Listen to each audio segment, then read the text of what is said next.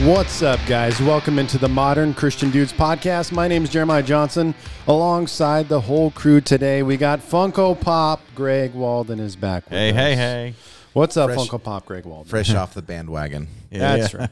Yeah. Big Ben, a.k.a. King Ranch Askew in the house. How are you, Big Ben? Pretty good. Can't complain. Having some issues with the King Ranch. Uh-oh. Oh, yeah. I think I have a caliper that's sticking. Oh. So I think I got to grease some pins and maybe see if the calipers rust a little bit. Have you had that problem before, Funko Pop, Greg Walden? Yet. Not yet. Nope. All right. Well, hey, we are dudes talking news, sports, and got back at it. It was just Big Ben and I last week because Funko Pop Greg Walden was gone. Hey. I forgot how we threw him under the bus last week. Do you recall that? He bought a Funko Pop. Yeah. Funko Pop. He bought a Funko Pop. Which one was it? Funko Pop. He's Greg off Walden. the bandwagon. Colonel Sanders. Well, good thing you Colonel Sanders. Yeah. Yeah, I couldn't okay. resist, man. Good thing you did not take him to Comic-Con. Oh, it in would have Kansas been bad. City. Yeah, And let's Yep. start off the show with that. Big Ben, a.k.a. King Ranch Askew, went to the Comic-Con. I did. It was Kansas awesome. City. It was awesome. Describe It was the a great time. experience. Well, I've never been before, actually. I've never been to a Comic-Con, so I wanted to do it. I invited you. Yes. I forgot to invite Greg. I'm sorry. I probably would have went. You would have went? Yeah. I'm sorry. Probably next year, maybe. Yeah, maybe Yeah. maybe next year. If I do it now, I'll probably go on Friday because it's cheaper. I think it's more expensive on Saturdays because all the celebrities are there. Okay. I saw Lou Ferrigno Sweet. about 10 feet away from him. I was like, hey, there's that guy from King of Queens. He didn't hear me, though. I don't think he was paying attention. A couple of kids from the Stranger Things. I saw Stephen Amell from Green Arrow. So Okay. that was pretty cool. But lots and lots of artists, toy booths, and I found your Holy Grail, Pastor. Yes, the Holy Grail, the Funko Pop. The Holy Grail. I Donatello. found Donatello. Now, question: if you would have gone to Comic-Con, would you have came home with Donatello? I don't know if I would have because it was $100 bill. It was $100. I don't think I bill could do he that. asked. And when I walked up to the table the first time, they had all three of them. They had Leonardo, Michelangelo, and Raphael. But the spot for Donatello was empty. Mm-hmm. And I asked him, I was like, so I guess you had Donatello and it's already gone. He's like, well, I've got another one here somewhere. I was like, oh, how much is it? He's like, $100. And I was like, yeah, no thanks. Did they barter there at Comic-Con? I don't think they do. Okay. See, because I tried. I talked to an artist and I asked him how much his prints were, and his bigger prints, like the 11, I think 11 by 17 or something. I can't remember what the size is, but he's like those are $50. And I was like, oh, okay. He's like, well, I've got smaller ones too. They're 20. They're about not very super big. small. And I was like, well, sorry, it's just too expensive for me. He's like, okay. He's like, give me a price. And I was like, $20 for the big one. And he's like, I can't do that. And I was like, it's like, I know you can. Comic-Con, so Comic-Con's really being, I think when I think of them, the primary reason you would go, or a couple, would be number one, cosplay. Yes. To dress up. Yep. Number two, to see superstars or famous people. Yeah. Yep. Yeah. Number three, just spend money Yeah. Well, recklessly on stuff. it was the three of us went. Me and my wife and Pastor Justin. We all went, and none of us spent money. Wow. Nice. I know. Yeah, I know. I couldn't spend $60 for an autograph from I can't, yeah. Stephen Can't do Amell, it. or I think Lou Ferrigno was $40 for a signature. I was like, I just can't. I was like, I'll just look at him. One theory I have relative to Comic-Con is I'm pretty solidified in this theory now. It's like I want to keep everyone that I love, that I think is like a superstar or something. Yeah. I want to keep the mystery alive. So I don't really ever want to see them in person. Right. Because then we saw Chuck. Remember, we saw Chuck Norris, Yes, and it yes. ruined everything for Yes. us. Oh man. Well, no. For me, it did. For me, I don't think it ruined it for me. I was in awe. But the biggest thing from seeing Chuck Norris in person, I think, was his all white New Balance shoes. Chuck Norris wears white New Balance shoes, and I think New Balance is seriously missing out on an ad campaign there. Chuck Norris, roundhouse kick. Yeah. Chuck Yes. Norris wears your shoes. You need to make a commercial about that. Yeah. But- I just was like, wow, he's like an older middle-aged man with New Balance shoes, and I'm bigger than him. Right. And He there's is, not he's much a tiny. lot physically intimidating about him. Yeah. And I mean, I'm not trying to be like inappropriate, but like, I'm like, well, his wife's pretty. I like the commercial. Well, like, I think what a lot of people didn't realize is that his wife was the one that was ushering people in. at the front of Yeah. the line. Mm-hmm. I think a lot of people didn't know that, but I was standing right next to her, and I was kind of talking to her a little bit, and I don't think Yeah. anybody else realized that that's who that was. Yeah. But So I think if I saw a lot of people, it would just ruin it for me because Yeah. they'd be like, oh, they're just I people. I think, well, and that's the way my wife is too. She says, she's like, I'm not very impressed. And I was like, I want to see them. I don't necessarily have to meet them. I just think it's cool. I've seen Lou Ferrigno in person. I've seen Stephen Amell in person. And they don't do any like Q&A or sit down They sessions. did. Yeah. Okay. The one where I saw Stephen Amell, he was in a panel doing questions and stuff. And I basically walked in for about 2 minutes and then walked out. I was like, that's all I needed. Yeah. Because I have a friend that's obsessed with Yeah. Stephen Amell. I took a picture and then I sent it to him. It was just like, so he could be jealous. So I didn't know if you maybe saw that one super crazy fan that like, oh my gosh. Yeah. Like I went to a Star Trek convention like 20 years ago, and they had Leonard Nimoy was there. Yeah. John Delancey, the guy that plays Q, and some other actors that maybe had some other roles on Star Trek, but kind of not really predominant ones. Right. So they had everybody in this like auditorium, and Leonard Nimoy and John Delancey was taking questions. So Leonard Nimoy, his turn to answer questions. So this lady on the other end, like raising her hand, like, so Leonard Nimoy pointed it out, and she's like, oh gosh, Star Trek just changed. I mean, she's bawling and everything. Yeah. Star Trek just changed my life. And you can tell Leonard Nimoy's like, oh my goodness. He probably still tells that story to his friends. And Leonard Nimoy's like, you can just tell he's like, oh, I got the crazy one. I have to say the only crazy thing I did with celebrities is Johnny from Cobra Kai and Karate Kid was there, and what I've watched a lot of interviews of him, and he says that he hates when people yell "sweep the leg" from Karate Kid, and so I yelled "sweep the leg" just to be annoying, and I had he had to wear a mask, and then I was dressed up as Fat Thor, so I had a beard over that. So you can't see my mouth, so I just yelled it, and Sam Jones, who was Flash Gordon, was like right next to me, about 10 feet away. He looked over and just smiled and just like, shook his head. There's got to be a real beauty, but so as popular and cool as they are, there's got to be moments when they're getting ready in their hotel room that they feel like a loser, like Lou Ferrigno, like, dude, I'm a 70-year-old man, right, and I'm still living off yeah. the fame of being a green monster Well, from a really old joke. I told my wife, I was like, if I were to actually go up to him, I'd be like, man, King of Queens, I just absolutely loved you in King of Queens. This is like be the thing that I talk to him about, rather than him being the Hulk. Because I was just like, what? That was just because he was Kevin James's neighbor in King of Queens, the TV show. Most famous person you've ever met, modern Christian dudes. We'll do our discussion here, but most famous person you ever met, was that the Star Trek guy? You didn't meet him though, but Well, I mean, I didn't really talk to him because it's like $75 to get his autograph. I'm like, I'm not paying $75. But I did get his and Johnny Lance's autograph because the one, this is before I met my wife, so make sure she's not like, man, I was trying to date this one girl at work, and so she's like a huge Star Trek fan, so she's like, will you come to a Star Trek convention with me? Like, sure. So she had a friend that actually paid for the autograph, but I guess she got sick or didn't show up, so I ended up getting the picture autographed by Leonard Nimoy and John Delancey. That's pretty cool. But that was probably the most. I mean, I didn't really interact with him. Yeah. And I also saw Carmen. I also saw Carmen last year. Carmen's been in this office at this desk on this podcast. That's probably the most famous Christian. Yeah, I've spent time with him. Big Ben, J Money. Yeah.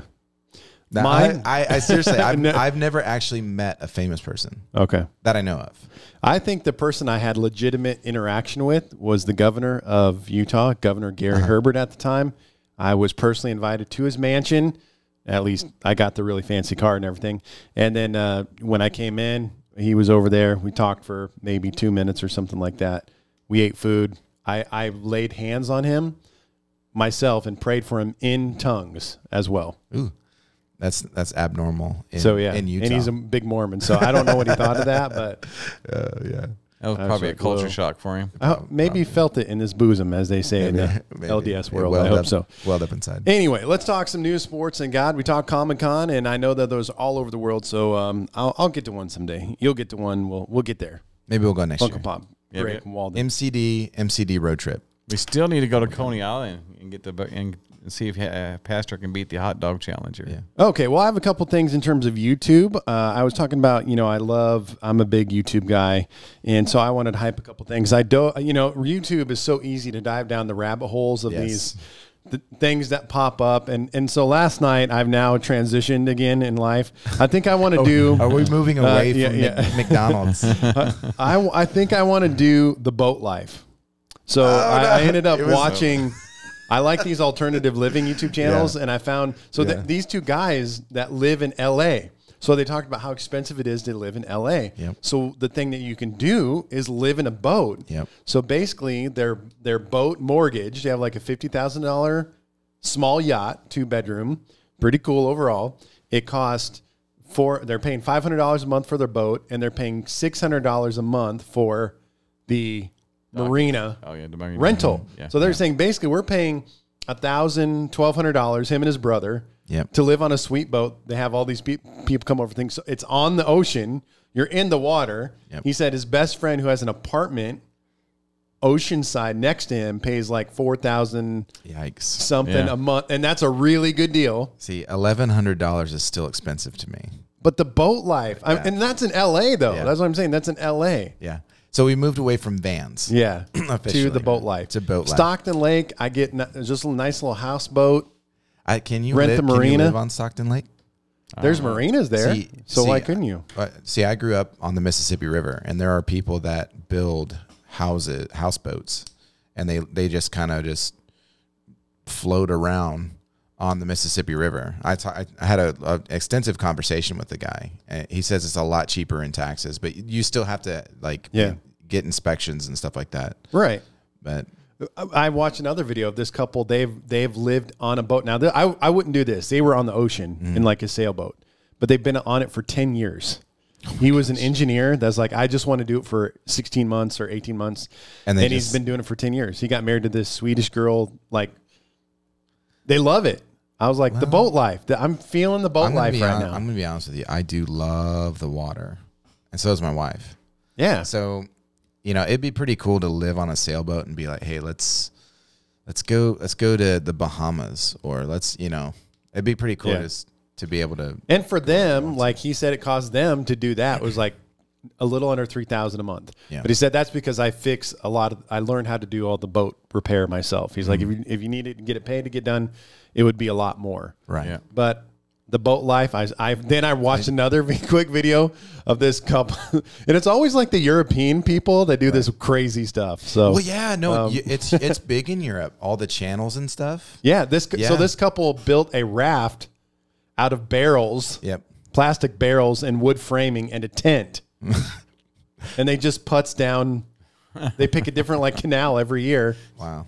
How awesome is this stuff? I feel like if Pastor Rachel wasn't so structured and organized and be live streaming from the Missouri River. maybe by that time, how many more years you got until 60, 65 or 67?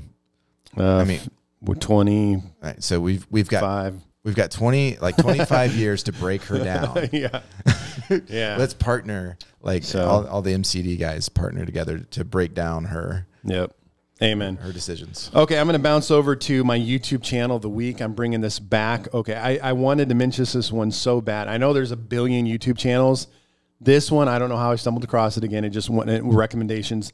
Jungle Survivor. Jungle Survival. Have you seen this YouTube channel? Nope. Okay, I don't know. It's the two dudes. They're the ones that make all that stuff. They're in some hot water right now. Are they? I don't know what country they're in. I don't know where they're at, but they make pools and they basically make pools, right? Yeah. Well, they make structures and houses and stuff like that. And it's just two dudes with two little machetes. They're getting in trouble with environmentalists because they build them and then they just leave them and then they decay. And there's basically, you go out in the jungle and there's huge holes in the ground. Okay. Because the water doesn't stay. So a lot of people are getting mad at them. And I was reading an article on them. That's interesting. Yeah, Jungle Survival. But it's like all the videos are all these guys building houses, pools, Yeah. two dudes with machetes. It's pretty cool. And it's all like in time lapse mode, is. but it's fascinating. It is I really feel bad because I'm like, is it some American white guy who said, "Hey, I'll give you guys $100 each to build this"? From what I understand, the story, because I was interested in it, and the story I understand is that they were building these, and some American was like out in the jungle and saw them. And then that was the process. He's like, well, we should film this and put it on the internet. I think that's how that happened. But it's been a while since I read that article. Okay. Yeah. But Director Greg McLean and Daniel Radcliffe filmed survival movie Jungle. No. Colombia, Eastern Australia. I don't know. Anyway, check that YouTube channel. It is like you'll watch and be totally amazed. So Yeah. that's what I got. What do you guys got today? You want to go first? You want me to go Yeah, first? I'll go first.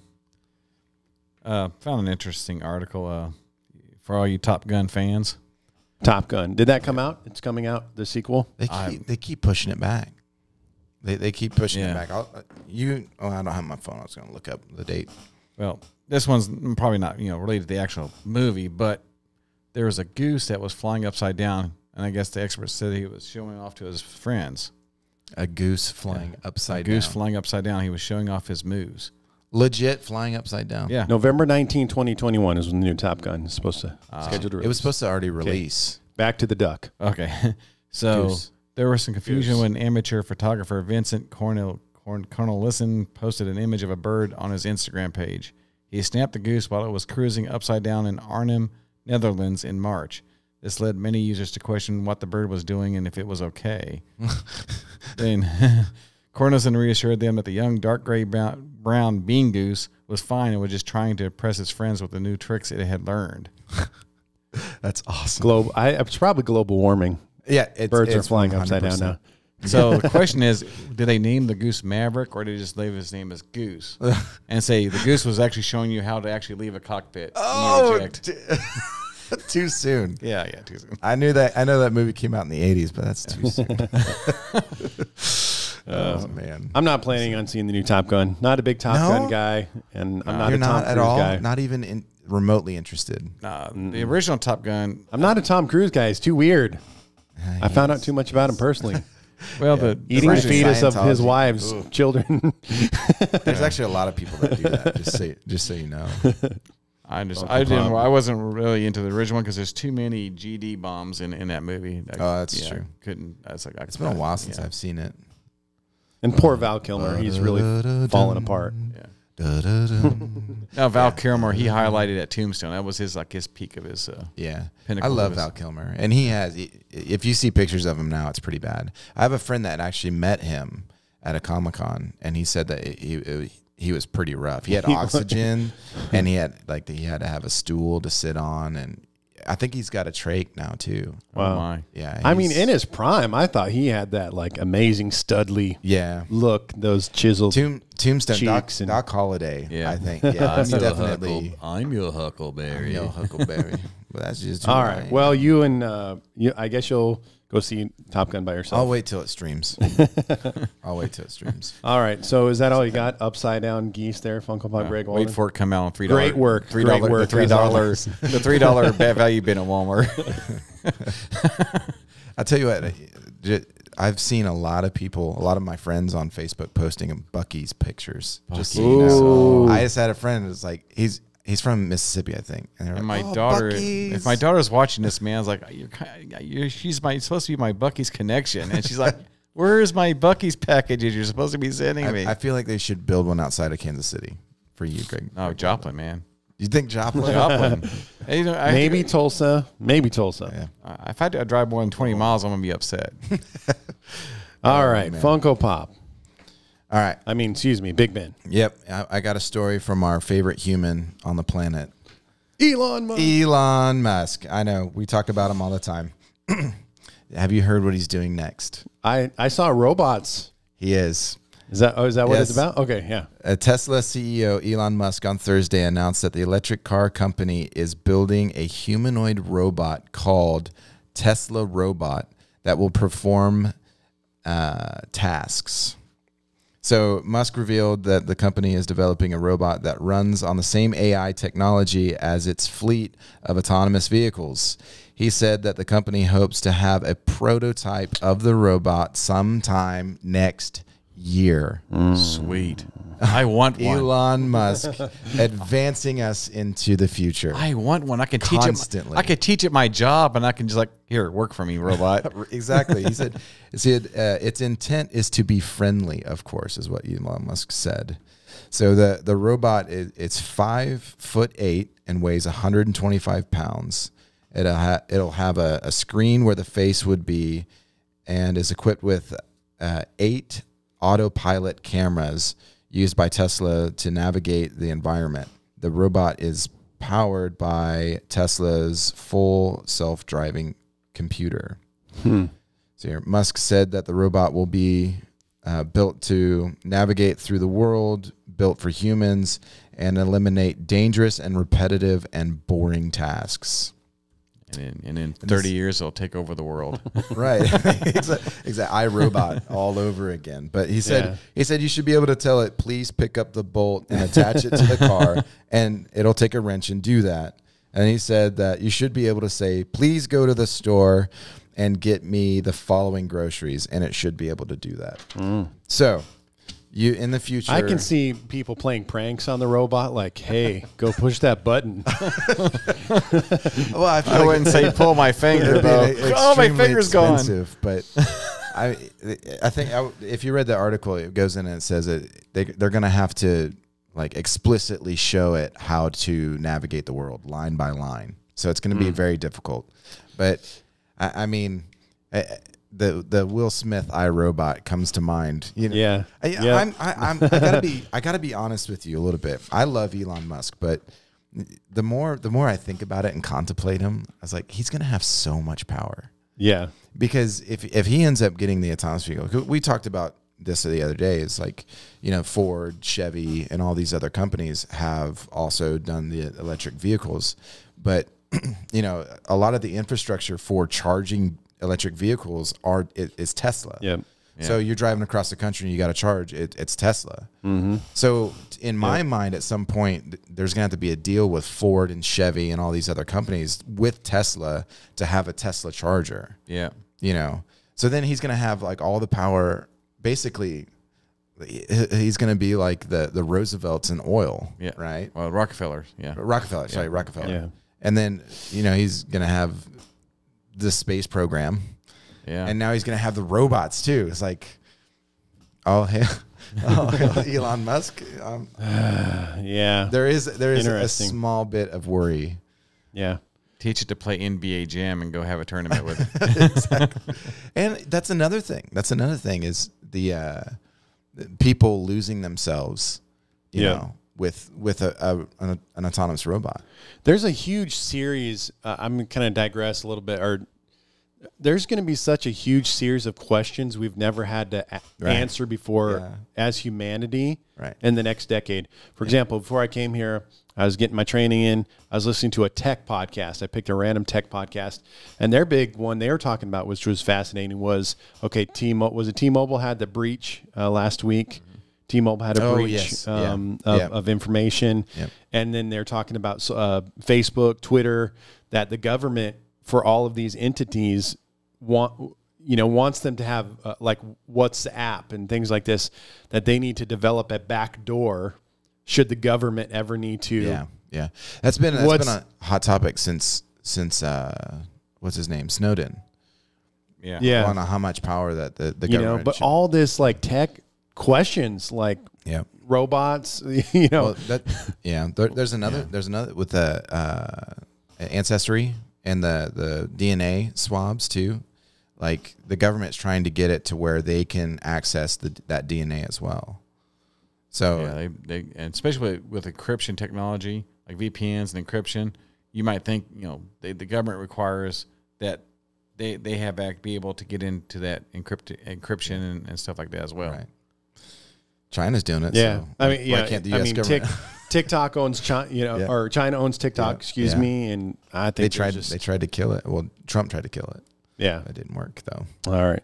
Well, let's get into some spiritual talk. I was riding my bike earlier today because I'm getting ready to do what I'm calling the I Will Finish missions campaign. I'm going to be riding pretty much across Missouri for the most part on this famous trail, right? Funko Pop Greg Walden, called the Katy Trail. It's basically a rail trail, or it used to be a railroad where they removed it, and this is a popular thing all across the country where they put, take old railroads and make them trails for people, bikes, etc. So I'm going to be doing that. It is partially selfish, I confess. I'm like, I want to ride this trail, but I was like, how can I do it redemptively with a purpose? And so I'm going to be raising money for missions. Two aspects of mission. Number one, my wife does a thing called No Price Tag, which is a purity conference for teen girls and boys. You can go to nopricetagconference.com and check that out. And then also there's some missionaries that have really gone through a struggle in Africa that we're going to be helping to support. So it's 240 miles. I'm going to be riding 4 days, 3 nights, roughly 60 miles a day, et cetera, and that kind of thing. So it'll be a little bit of a physical challenge. It's not the impossible. I know it's not the impossible, right. But, going to keep building towards the future. But I get fascinated with the concept of finishing, what God puts inside of you, and connecting it back to McDonald's of last week. I think of the McDonald brothers, that they had this idea and this concept of fast food in McDonald's. They even tried franchising because that was in their thinking, but they never brought it to completion. Right. And someone else did that. I need to look it up again, but the Mountain Dew, I think it was I should know my Mountain Dew history. How dare me? But the Mountain Dew, the brothers, I think it was called the Bartlett brothers, but same kind of thing. They created Mountain Dew, but then eventually they were bought out by a bigger company that realized this could be a much bigger thing. So I guess argument could be maybe we're all called to have different roles.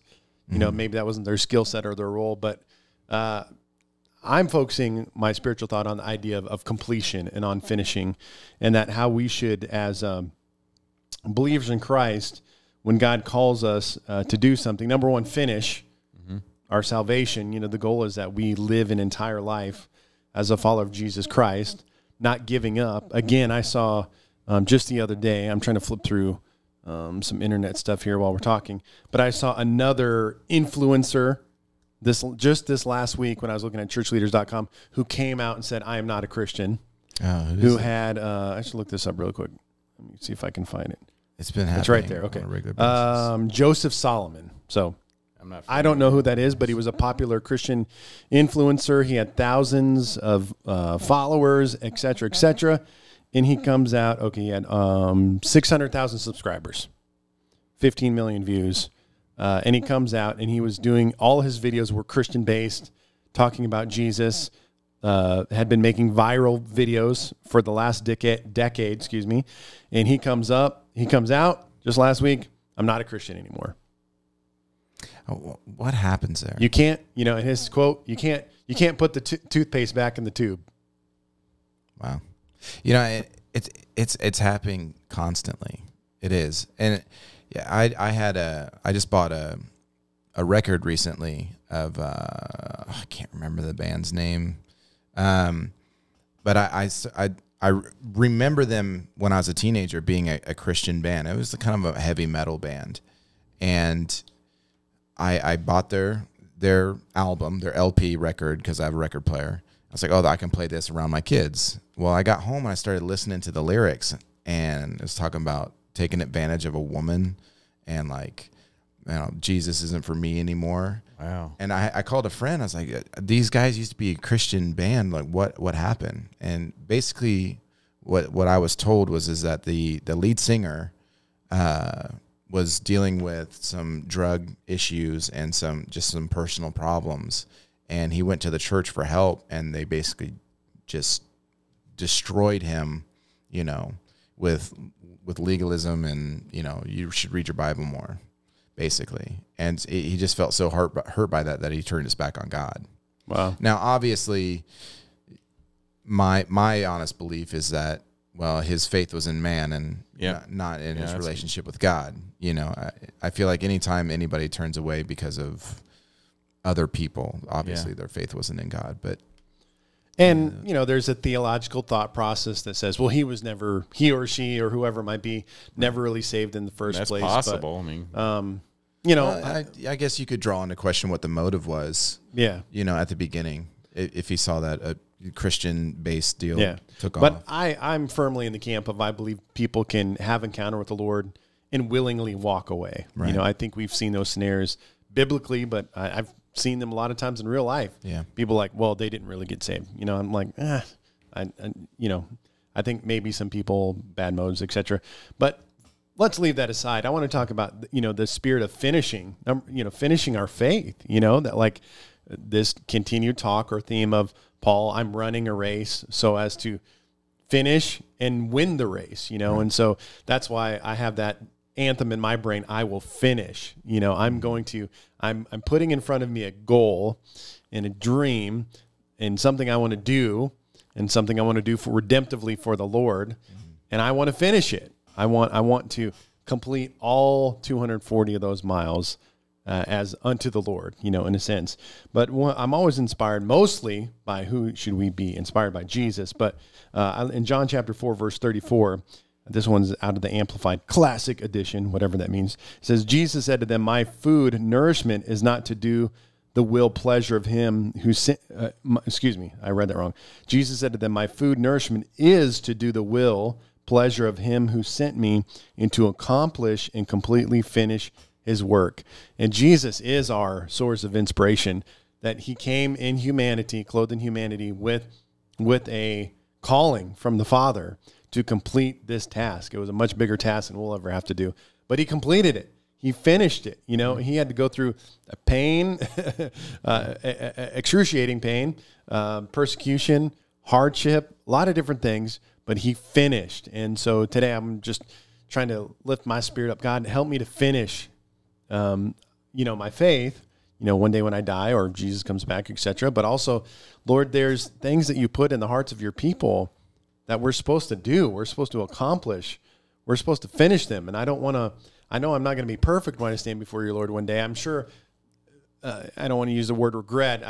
God, you could probably play a tape of like, see, Jeremiah, you missed me there. You could have, but God, hopefully the visions and the dreams that you put in my heart, I was willing to bring them to completion and to finish them. Yeah. Yep. Like Paul said, finish the race. We got to finish. Yeah. Any other thoughts on that, guys? Or you're just totally amazed by my words of wisdom and understanding? Amazed. Well, I mean, there's, again, this, like I say, this journey, this Christian journey we're on. I mean, it's not white picket fences or kids at your side and cool breezes all the time. There's a lot of potholes. There's a lot of distractions. There's a lot of things, things that happen that try to shake us. I mean, the enemy is constantly trying to shake us off that path. Yeah. And in our own flesh, obviously, we still deal with our own flesh and having to, say no to our flesh. Because, flesh will try to say, hey, look at this, or do that, or, you say no. Like I said, that we were talking about the armor, full armor of God yesterday in Children's Church. It's a daily process. You got to put that armor on every morning. Because if you don't, the enemy's going to hit you and knock you off that path. Yeah. I'm thinking of along the lines of, I've been reading missionary books to my boys, and we've been reading through Gladys Aylward. She was in England, and she was a missionary to China. And so she was this poor little girl that wanted to be a missionary to China desperately. And she's one of these missionaries who went over starts a journey to China with nothing in her pocket and had to have complete faith. And she gets to Russia, and there's a war going on between Russia and Chinese, and she has to walk back to like Russia from China. And what she thought was going to be a 7 to 14 day trip turned into weeks and months. And this unwillingness to give up on what God put in her heart. And fast forward to the end of the story, she became this national icon in China as a woman of God. She led all kinds of people to Christ. But she went through tremendous difficulty. It's a long story, but the spirit of a finisher was upon her. And I think of people who get and you have to analyze whatever you're thinking or that dream that you have inside you. Is that just like, oh, I had a really good idea of, I thought it'd just be really nice to have an orphanage someday for little African children. Okay, well, is that just some nice little thought you had? Right. But if it's a God dream that God put inside of you, you have to finish that. You have to not just start it. You have to bring it to completion. One of the things, too, with the story of Christ going to the cross is his flesh did not want to do that. He was in the garden praying like, God, let this cup pass from me, and Satan tempted him, you call on the angels, while you're up there, and how many of us, so easily take the comp out, right? How many of us would have been there and just been like, all right, God, send the angels. I'm tired of this situation, Yeah. And, and the thing is like that is the most extreme version of that, right? The most extreme of difficulties in completing something. But how easily do we give up on things that are not as difficult? Yep, exactly. Yeah, we run into one difficult moment and see ya. Yeah, I can't do it. I can't handle it or whatever. And Pat, I mean, there's so many inspiring stories. Pastor Rachel on Saturday night was talking about Jim Cymbala, Brooklyn Tabernacle Choir in New York. He's pastored that church for 50 years, talking about prayer and revival in that church, and just these men and women of God that had this persevering, finishing spirit. I want that in my life. I want that, and it's not for fame. It's not for glory. It's just to accomplish the task that God has for us. For some people, again, it's not about, as we're in Proverbs, it's not about the amount of wealth or position. It's just about simple obedience to, the call of God. When we're with we had Chaotic Resemblance here a couple weeks ago, that band. And, the thing I always preach lately is success is obedience. Success is obedience. That is success. So, what are they going to become, this world famous band? Are they going to be Skillet level? I don't know, and maybe yes or no, but is that the goal, or is the goal to say we want to be obedient because we felt God call us to do this ministry and God call us to go in this direction. So we're going to be obedient to that. And if he wants to take us to this height, that is really not our primary goal. It's to accomplish, to do, and to finish the work of God. Yeah. And I think it goes to, why are we here? What's our purpose, right? Well, obviously, in the garden, it was relationship with God, right? It was originally.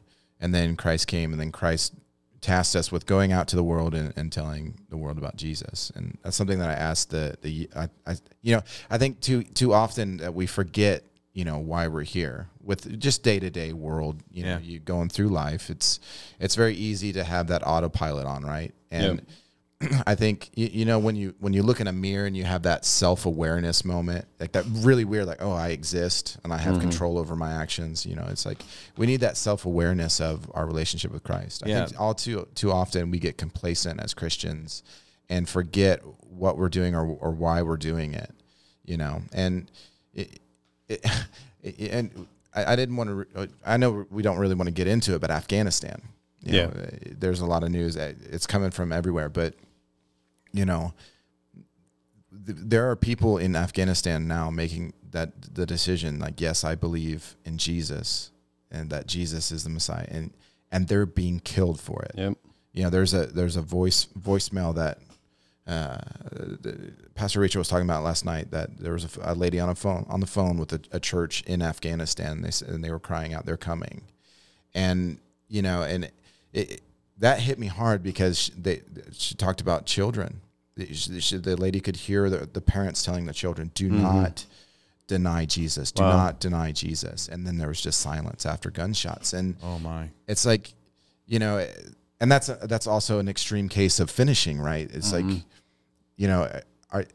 and we have it very easy here in America. Yes. Right now we have the ability to be a lukewarm Christian, but persecution, I believe, is coming. Yep. And you're gonna have to make that decision whether or not you're hot or you're cold. Yeah. Do you believe or not? And right. and the interesting thing about that is you look at the world and see where the church is growing the most. Where's God moving the most? And it's usually the ones that are most persecuted. Yes. China.